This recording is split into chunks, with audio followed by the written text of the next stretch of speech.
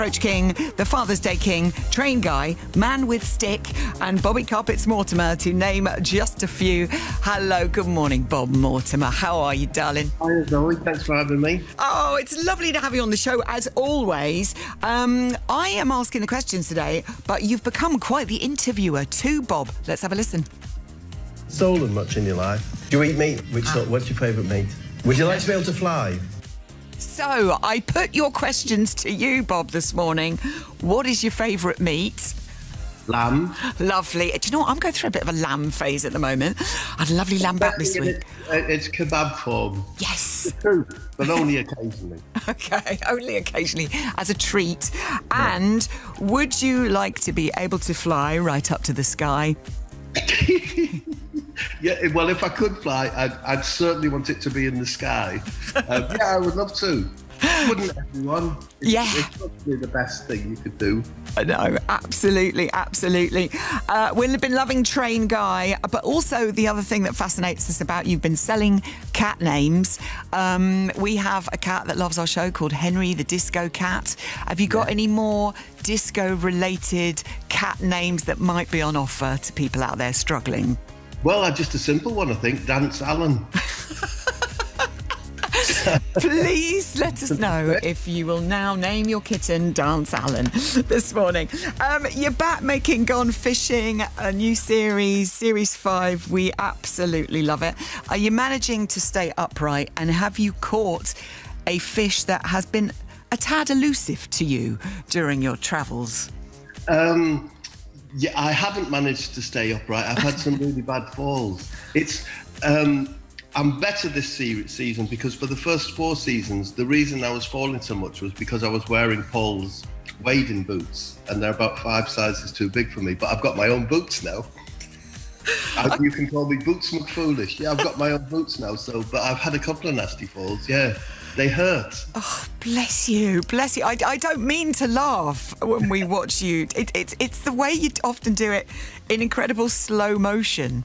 It's a beautiful thing. Yeah, they're pensioner falls, aren't they? I know. Yeah. I can't believe it's taken you this many series to get your own waders. Do they feel fabulous? Is it a nice tight fit?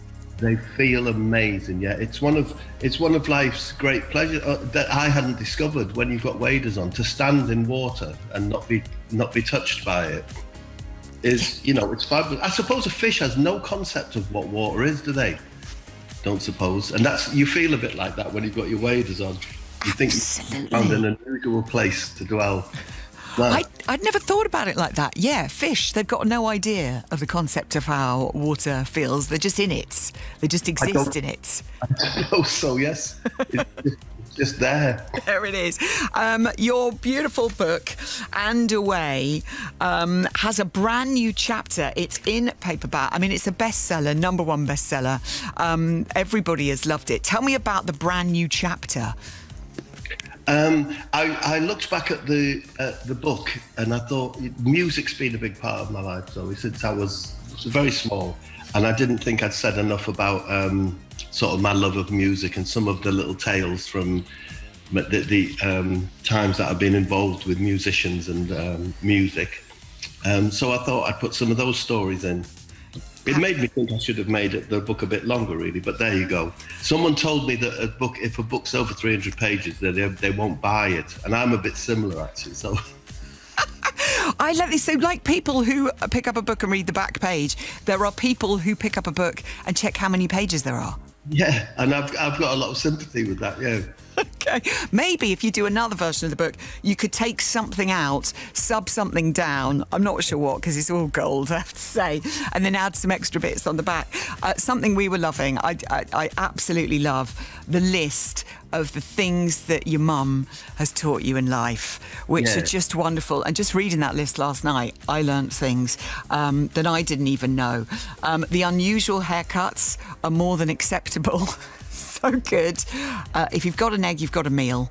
And that trapped wind is better shifted by rubbing the back rather than the tummy. I've tried this morning, Bob. Were you windy this morning? Oh, terrible. And it absolutely does work. So that's a beautiful thing. But also the list of, you've sort of chosen your favourite albums of all time. We were very excited because in that list is actually an album by Tom, who works on our show, Tom Fenner. So in here, you've got Electric Ladyland, Jimi Hendrix, Hajira, Joni Mitchell, one of my faves myself, and you've got Orange Juice, You Can't Hide Your Love Forever, Chill Out the KLF. But there it is. The Clock Comes Down the Stairs by Micro Disney. Yes, I mean, these lists change from day to day, but I imagine on that day I'd listen to that. I love that album. I listened to it a lot from a very nice period in my life. So. Oh, fantastic. I love all these stories that feature in here, but we'll talk more about what's in the book. But we thought another day. Bob, so many questions coming in for you this morning. Tell Bob to just number all pages after 299 as 299, Colin Thetford. Not a bad idea. I know. He's a genius. How is Ted the dog? And does Ted go on all fishing trips, says Dave in Dorset? He comes on about 50% of them. He can't come when we're on boats, and he doesn't come when he can't be bothered. He's got a mind of his own. There's a lot more Ted in the new series, which I think people will be pleased about. Very much so. He fits in perfectly with the two of you, I feel. You know, like when Paul gets all curmudgeonly, and even Ted the dog won't come when he can't be bothered. That's perfect. How is Paul, by the way? Paul's great. I've just received a text from him saying, hope you're okay. So that's the caring side of Paul. Oh, he's a special man. Question for Bob. Will he be bringing out a cookbook to accompany the next series of Gone Fishing, says Neil? No, I wouldn't do that. My food's deteriorating. You know, by the time you get to my age, you have about 10 dishes you can cook, and I've used them all up. Okay, so now I'm making mashed potato out of crisps. I'm really struggling. Bless you. The book is so wonderful. There's so many great stories about your family, about your mum and your family and your mates and the adventures you've been on. I particularly love all the stories of you and Jim on your travels. They make me cry. Like I had tears rolling down my face last night. You know, and how certain things have inspired some of the work you've done. Tell me about the advert you made with him. I mean, this is quite a bonkers thing. But the Boost one? Yeah. Oh, that's when we went on a naked scorpion hunt just to fill the lunch hour. And we had a nude encounter with a snake. Yeah, it doesn't, you know, I can't sum it up in a couple of sentences, but it really happened. And it was nice that there's a photo in the book of, I think it's me, just commencing our nude adventure. You do that stuff when you're young and, you know, young and drunk. Oh dear, I love it. There are so many stories like this. They're just wonderful. It does make you cry laughing, but it also makes you, it's really moving, the book as well. 23 million people watched that advert when it first went out. 23 million people. That was the Papa Nicole one. Oh. For the car.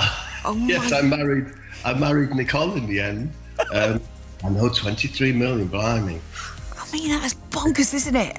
You know, we could get audiences like that. It's incredible. So not only have you got And Away, which is such a wonderful read, but also I've heard that there's more writing coming, more books, something. Yeah, I've written a novel. That sounds a bit pompous. I've written a story. It's 299 pages. Of course it is. What's it about, and when can we get our mitts on it? I suppose it's a romance, really. It's about a lonely lady and a lonely chap in London and Brighton, and a kind of will they, won't they, should they, shouldn't they. There's a bit of a mystery in there as well. It's called the Satsuma Complex, because that's the book that they are both reading in the story that kind of helps them along their way. Oh, it just sounds wonderful. Oh, when's it coming out? I think it's coming out at the end of about October the 26th. Yeah, so I really enjoyed writing the autobiography because I can sit on my... I wrote the new book, The Satsuma Complex, in the retail park in Tunbridge Wells when I was doing a London day. you know, when I was writing about London, and at Ashdown Forest in my car when I was writing the sequences in Brighton. So that's a nice little detail. I love that. So if anyone spotted you sitting in a retail park, that explains. I like that, though. It puts you in a different headspace for the character that you're writing. That is so clever. How do you feel about it coming out? Are you quite excited and all the feelings?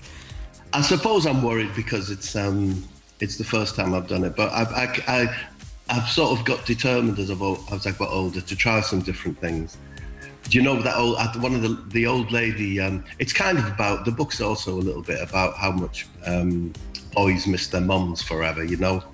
And the mum in this one says that you don't start living until you get out of your comfort zone. And kind of the book's a little bit of, you know, that's what the book's about, really. Oh, it sounds beautiful, and I imagine it'll be very funny as well. I cannot wait to read it. Thanks for telling us about that this morning. That's very exciting indeed. By the way, I know you and Lisa love The Birds in the Garden, and you love your telly. What have you been watching recently, Bob? Well, yesterday I did quite a lengthy Below Deck session, which I enjoyed very much. And last night I did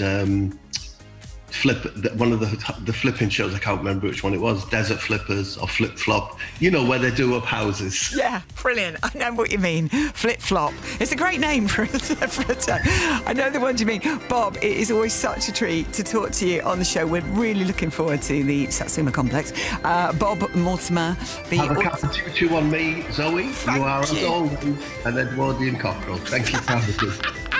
We're doing Bob Mortimer. You're wonderful. Take it, darling. Love to Paul. Bye. Bye.